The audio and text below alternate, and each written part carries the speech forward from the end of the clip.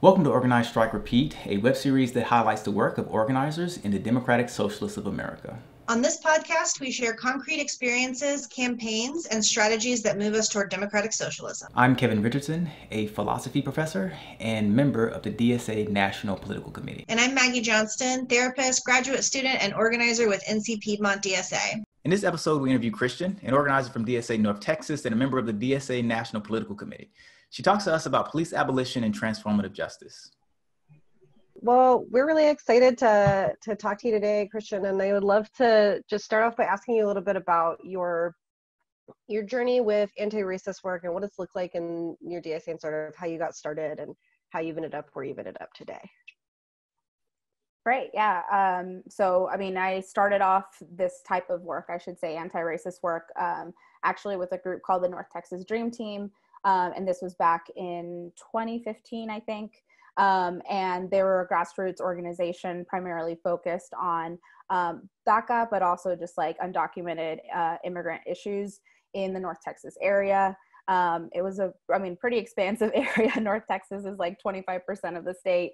But there really aren't a whole bunch of groups, especially youth-led, especially like non-nonprofit groups, or these like national organizations. And so I started off with that group with just like an old college friend had asked like, hey, can you come out? And, my parents came from Mexico, but my dad got amnesty through Reagan. And so like, we had never had the like mixed status issues that I think a lot of immigrant youth, are very familiar with.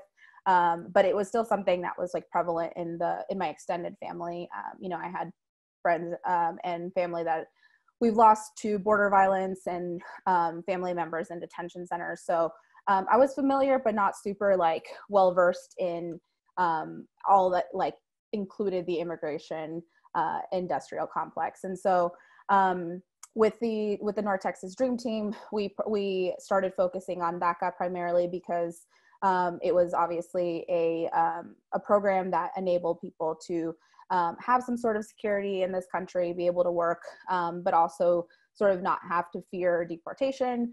And we were able to do this like workshop program where people we trained volunteers to guide people through the application, but applicants themselves actually completed their application. So it was very much like they were learning the ins and outs of the program. We hired pro bono attorneys to come in and, we got them to come in and help out. And so it became this like multi-generational sort of like project to where applicants would then come back as volunteers. And so it was just very self-sustaining, very much like local businesses would donate food for the day. And we were able to really get a bunch of stuff done with like very minimal cost. Which was great because then we could, any money that we collected, we could just put towards DACA fees, which is like $4.95 is a pretty hefty sum, especially if you have more than one kid, which was sometimes the case. And so that was what really like got me into this type of work of realizing how much like the US government profits off of immigrants for the sake of like something completely arbitrary and completely, in my opinion, made up. And as a way of like controlling and as a way of obviously like,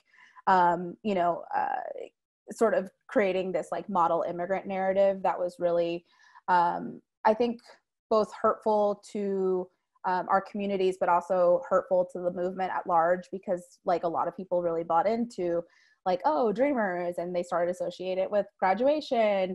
And it really created this like bad versus good immigrant narrative that was really, I think, really set back the movement. But that was sort of like my first intro into anti-racist work and understanding that like we didn't have to depend on the government to do things, or like we didn't have to accept things as they were. And even when I was doing that work, I didn't see it as like inherently political. I just thought it was like good. And it wasn't really until one of our group members was like, hey, I have this friend that reached out and he's working for this campaign and they want a bunch of people to go to Vegas because they need Spanish speakers and they want to talk about like immigration issues specifically. And I was like, that sounds great. Like, I'm game, you know?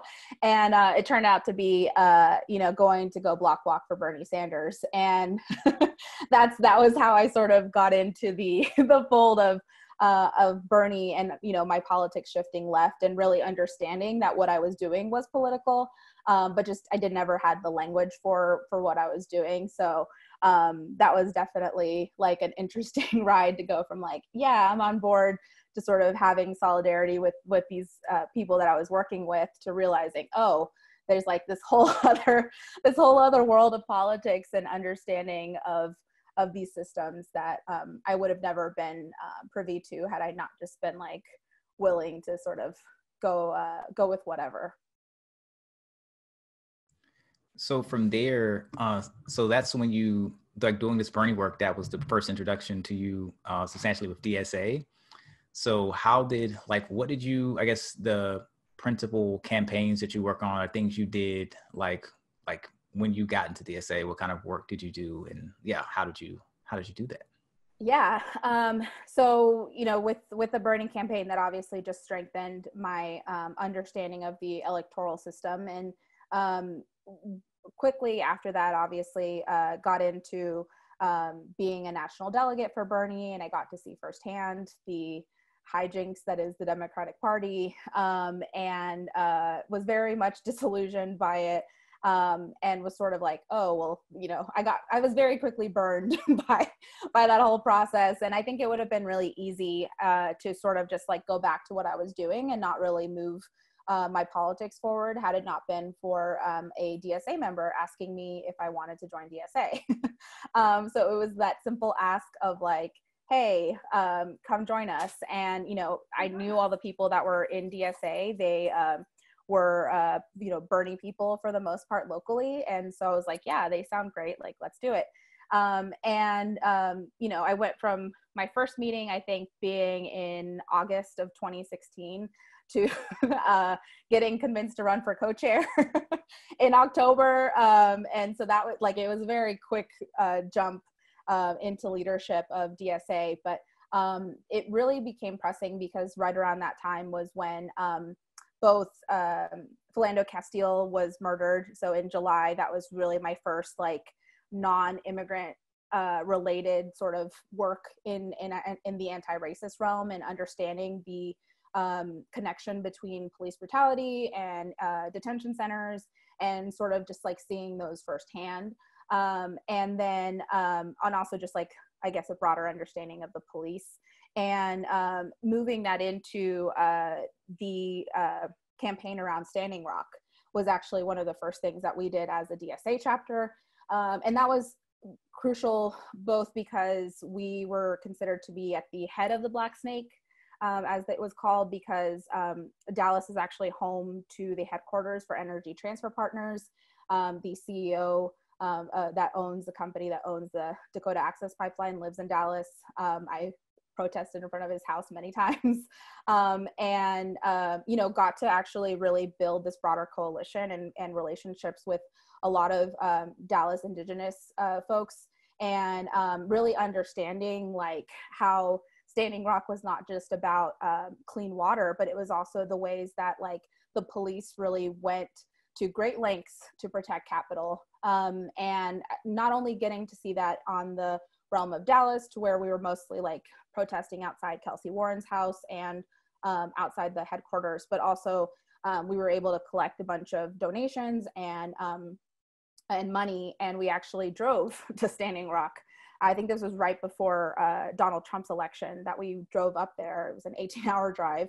And about maybe 2 hours before we got to the reservation, we saw somebody pulled over.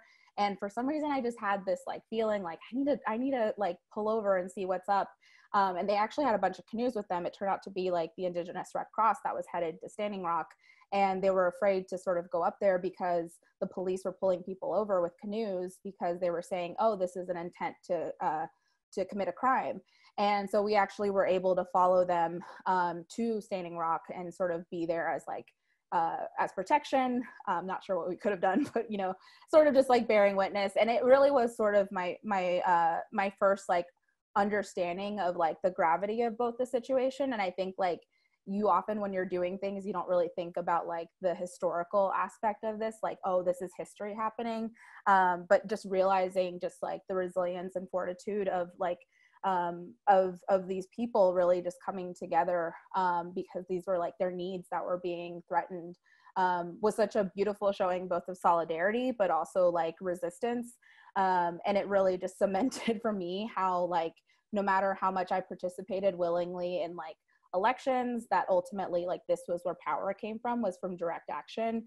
And so being able to sort of like get DSA involved in those efforts and really building relationships and being led by Indigenous people who often like weren't necessarily like organizers in the traditional sense, but often already had the like instincts and obviously knew you know, what things they needed. And so it was really just beautiful to sort of be able to buttress those efforts and really just like, you know, provide some guidance, but mostly like provide support by getting people out there.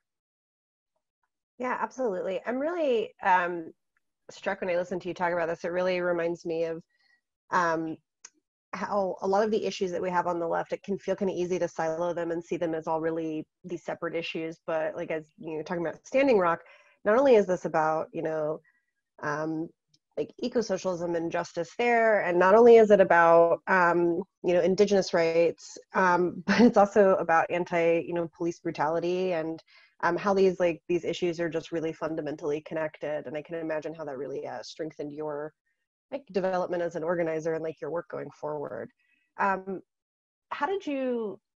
What kind of prompted the formation of the anti-racist working group in your chapter? Like, how did you form that? And yeah, what kind of happened there?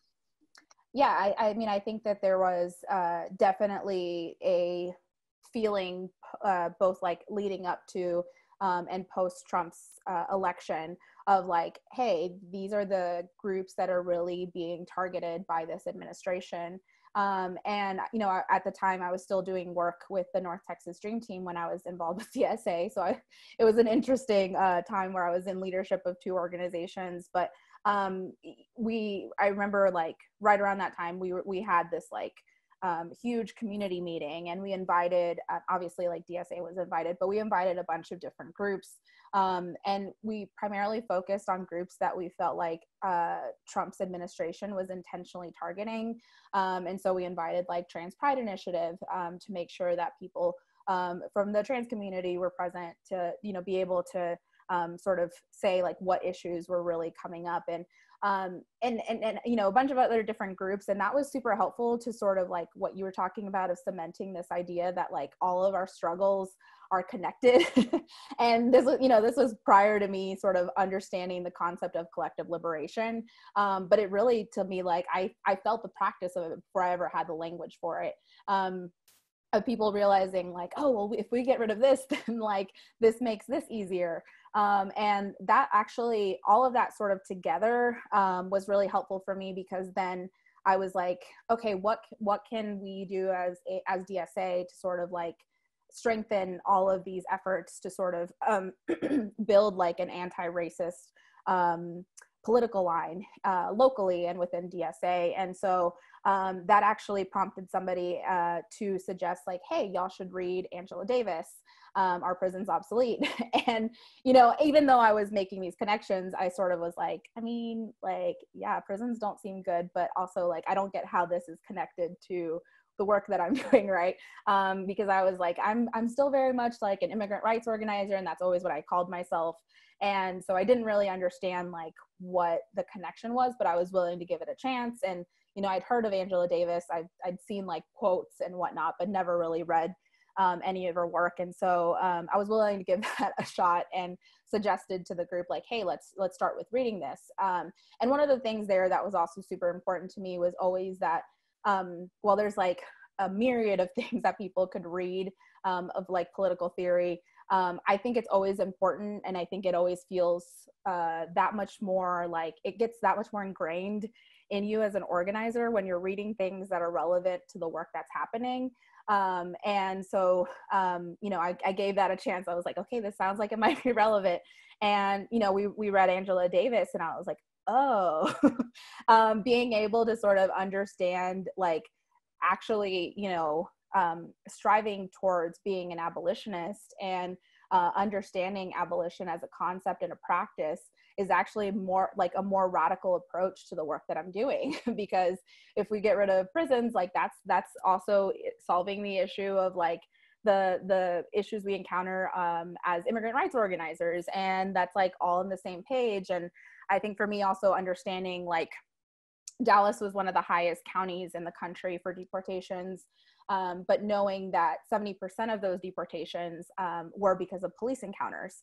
And so, like, were it not for the police, you know, so many of those deportations wouldn't be happening. And so really being able to sort of like provide like this framework for understanding how these struggles interconnected, and using something like Angela Davis, where we would both like assign chapters, but also read parts of it in the working group, and then sort of go into like the work that was happening, and using that as fuel for our strategy for how we moved along campaigns was just like, it just felt super connected. And I think just made everyone feel really very much like we were taking both the advice and the like the energy from like all the work that's happened in decades and decades before us, because I think that's also super important, that not only are we not siloed as people, but also like even through time, like we have all of these you know, decades and decades of struggle to thank for us being in this moment. And it sometimes doesn't feel that way until we're like sort of realizing like, oh, we're taking on this like this energy and work that many people have devoted their lives to. And yeah, so that was sort of where we were really kind of moving forward anti-racist work, was in reading Angela Davis, but also getting involved in those local efforts such as Standing Rock. And I think then we moved pretty quickly into the juvenile curfew fight. Could you talk a little bit about the work you've done with on the Community Police Oversight Board, just as a, you know, just as a DSA member, like what you did there? Because I've heard really great things about what you've done. So I would like to hear you talk about a little bit and how you did it. Yeah, so the Police Oversight Initiative campaign was done through a coalition of organizations, which DSA was a part of. And actually, we were doing this at the same time as the fight for paid sick time. The paid sick time fight started when I was co-chair of North Texas. And so that sort of was like, I was leading and coordinating that effort. And then I became the racial justice chair and wasn't the chair anymore. And like people were like, no, but we only want Kristian to lead this. So it moved into the racial justice group, even though like, yes, it's somewhat racial justice related, but also it probably should have gone in the healthcare working group. But anyway, so we were doing that. And then along came the opportunity to join the Community Police Oversight Coalition. And so one of my comrades was leading those efforts. And, you know, we already had a civilian police review board, but it didn't have a lot of teeth. It was very much like people that were sort of just okay with the status quo, that didn't have any understanding of like the police as an oppressive institution. And so it was really interesting to see like these two things sort of like moving forward simultaneously and being strengthened, and like all of a sudden having all these really new relationships with other organizations. And so that those two campaigns actually culminated on the same day at City Council. There was two huge votes, one for paid sick and one for the Police Oversight Board. My understanding is paid sick was not unanimous, but the Oversight Board was. So it was two big wins in one day, which was, you know, we felt like, wow, like on top of the world, which, you know, didn't last very long. But the point was, at that point, we were like, great, we have a Police Oversight Board that we can move quickly on. But through my work actually with paid sick, and through the earlier like juvenile curfew fight, that again was sort of like building on this idea of like policing, and especially in my district where the juvenile curfew was disproportionately enforced. I built a really good relationship with my councilman, just because I was always like, I'm going to run against you if you fuck up. And also like, hey, like, how can we improve, you know, this, because this is largely affecting Latino youth. And my brother was in that same age demographic and lived in the district. So, you know, it was also a very personal issue for me. And so he was like, well, you know, for the oversight board, every council person has to appoint somebody to the board. Would you want to be the appointee? And honestly, at that point, I was like, I don't have like a whole bunch of time. And I was kind of hoping that he would like be okay with me just like switching another DSA person in there. But he's like, no, like if it's not you, then I'm going to go to other people that I have in mind also. So I was like, okay, shit. Well, I guess I have to. So I just didn't want to let it go for somebody that was like, that had my politics, because I knew that even though, you know, my councilman is on the progressive wing of council, but there are definitely a lot of people who are not. And yeah, sure enough, most of the appointees are very much like, I mean, some of them are liberals, a lot of them are conservative. You know, for a couple of them, they think that the main focus on the police oversight board is like how to improve relationships between the police and the community. And I'm like, I don't see where that is implied in the name. You know, for me, I'm like, we're the eyes and ears keeping watch over the police. Like we're oversight, like, of the police. And so I know I'm like in the minority on the oversight board. And at first I was like a little you know, timid going into that, because it's, you know, it's an official board. I'd been on a board before, but you know, it wasn't so there wasn't so much excitement over it. And honestly, like the first meeting that the meeting before my first meeting, like the cops totally took over the meeting. They like harassed a bunch of people, assaulted some people during the meeting. There was like minutes missing from the official meeting video. And yeah, it was very not okay. And so the next meeting was my first meeting, and you know, they had it in a bigger space. There was a bunch of people who very rightfully so were angry about like things not moving forward. And it also became really clear to me that like people had this idea of what the oversight board was, that was very different from what it actually was and what we had the power to do, which I think was really frustrating for me as somebody who was like, yeah, we should have more power. Like that we need to be an independent body. Like we need to be able to have some type of say over what happens with the police in these incidences. And but you know, it was really like the first couple of meetings I sort of took pace of like where individual board members were in terms of like their views on the police.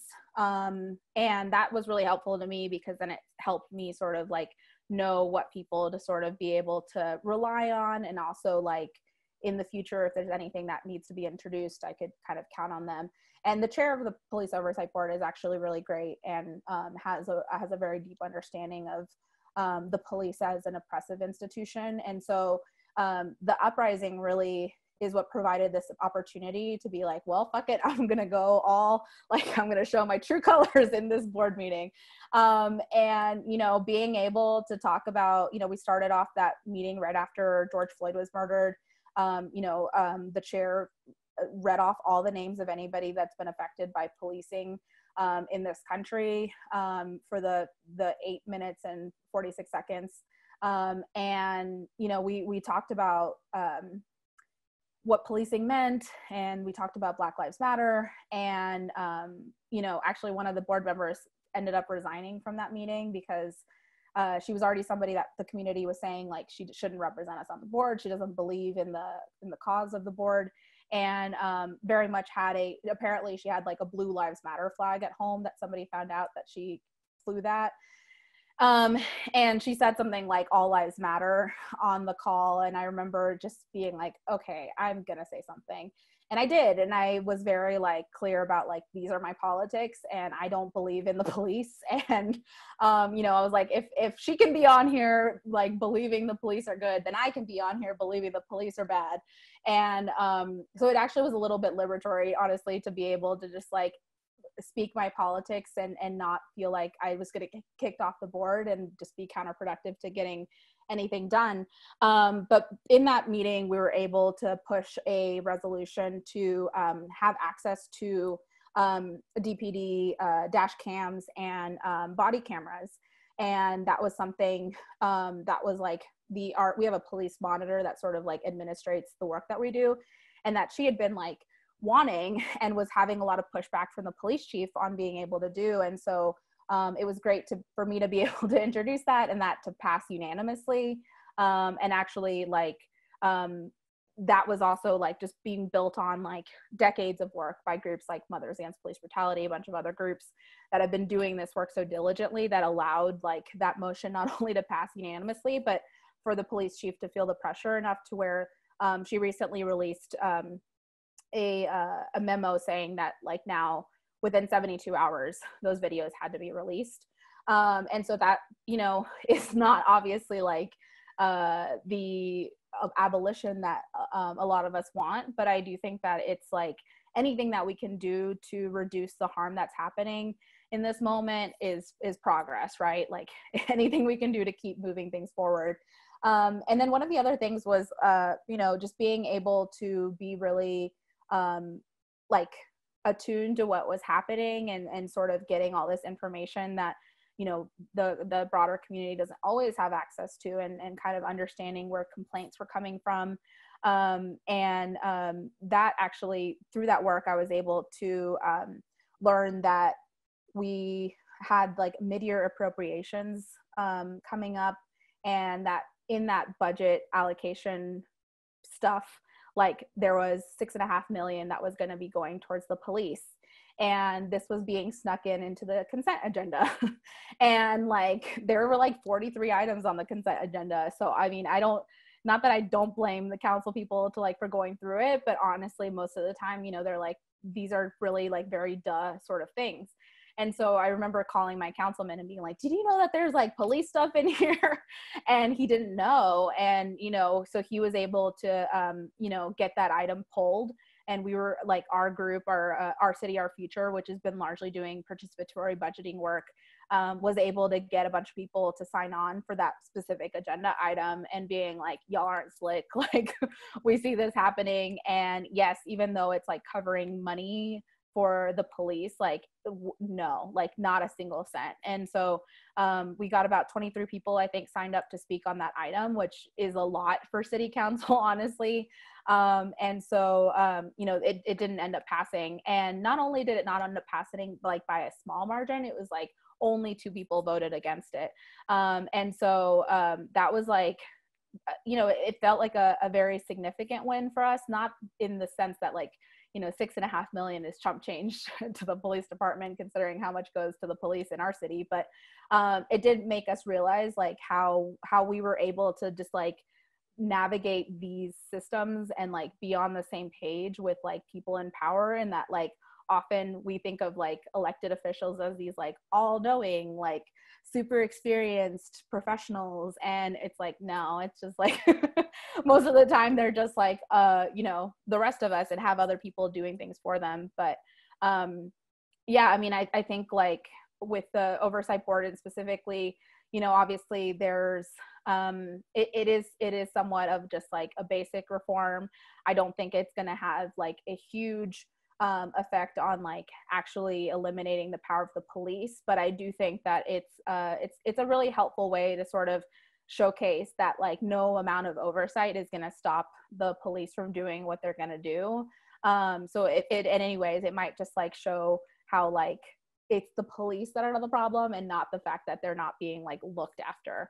So you mentioned transformation a couple of different times, and so it seems like a part of your vocabulary and part of like framing a lot of organizing things. And I know that transformation, transforming as an organizer, transforming who you are during your organizing is also related to the idea of transformative justice, which is also connected to abolition. So there's a lot of connections there. And I just wanted to like, yeah, hear from you about like your take on transformative justice, or how do you see transformation playing a role in these organizing spaces? Yeah, I mean, I think that one thing that I just felt like was sort of missing from the discourse, both in DSA and definitely, you know, nationally and outside of DSA, was this idea of like what it meant to like not create cycles of harm, and how to shift to a culture of care and understanding and healing. And I definitely say that as somebody who has very much mastered like compartmentalizing my own emotions about everything going on. I think that if I succumb to all of my feelings about everything that I both experience and see and understand and read, I would just be a puddle in my bed and just like never do anything. Be completely immobilized by just like the gravity of like how much suffering exists in the world. And so I think one thing that like really helped me was just building a group of friends, and a lot of it was with Our City, Our Future, because predominantly like the group is women and non-binary people of color, and like the atmosphere during those meetings is just so much different than what I've experienced in like mostly DSA spaces, to where there's like people are checking in with each other in like a very genuine way, and not just sort of like a, oh, like, how are you? But very much like, how's your heart? You know, like, how are you feeling?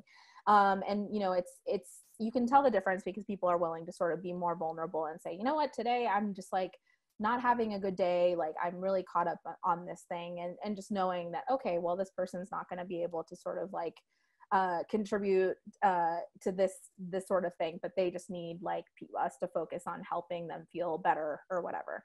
And so just like this idea that like we're all people that need healing because we've suffered so much under capitalism, and not only suffered like as ourselves, but have inherited a lot of that trauma and a lot of that suffering. And, you know, some people more than others, especially given like what experiences or what state sanctioned violence occurred to the group of people that you might come from. And that's real. Like, I just feel like that hurt and that trauma doesn't go anywhere, right? Like it has to stay in some place. And a lot of it is like within us. And that, like, I think when we sort of like use that as a way to understand how people like navigate these systems, how they go about the world, how it affects relationships, how it affects the way that we work with each other, how we trust each other, I think is also a big thing. And I think Mikiko, who's on the NPC with me, said something about like, we have to move at the pace of trust. And I always thought like the way that she phrased that was just so beautiful, because I do think that has a lot to do with it, in that like as we're sort of like healing and transformed, like that's not a process that you're just like doing by yourself. Like, yes, like you heal by yourself, but also you're transformed because with other people, and it requires other people to be transformed. And so even if the healing is internal, like the transformation has to happen with other people. And I think that like one of the only successful ways to do that is participating in collective struggle, and sort of understanding that like, if you're if you're facing off against white supremacists, which I've done with like comrades who I don't necessarily like, I don't know their middle name, I don't know where they grew up, but I do know that if we're standing with cops on one side and Nazis on the other side, that they have my back. And that's what's important, right?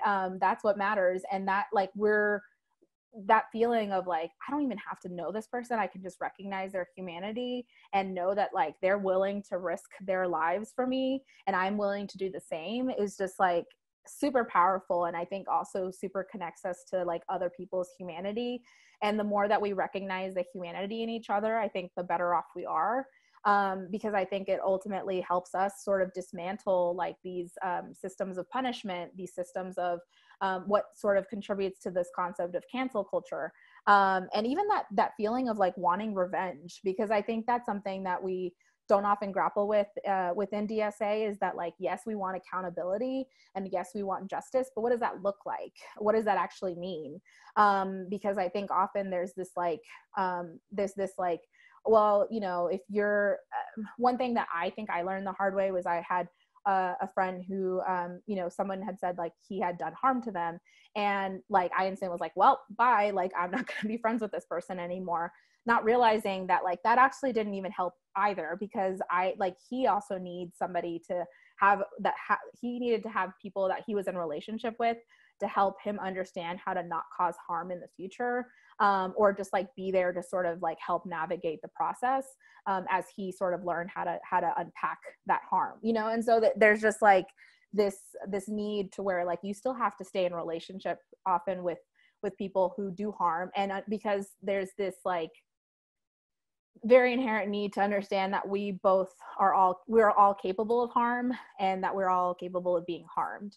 And so the more that we can understand that like relationship, the more that we can sort of start to lay the groundwork for how we then like create spaces where harm isn't accepted, or where harm is addressed in a way that feels complete to people, but also like acknowledging that it's not going to feel complete to somebody if they haven't done the work to sort of understand like the cycles of harm.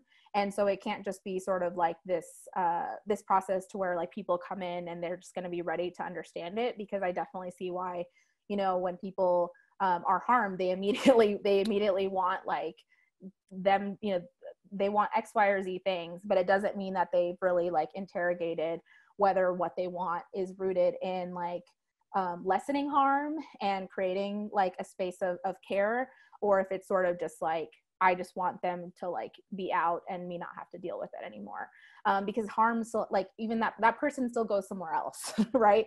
And I think that like we have to really contend with this idea of like disposability, because we know that like disposability is a tool of capitalism, and that the disposability of people specifically is like the biggest weapon that they have. And so we know that we can't use those same weapons. We know we have to find alternative ways. And sometimes that sucks. Sometimes that's hard, because like we're just so used to living under capitalism, and sort of like what we think is like justice and what we think is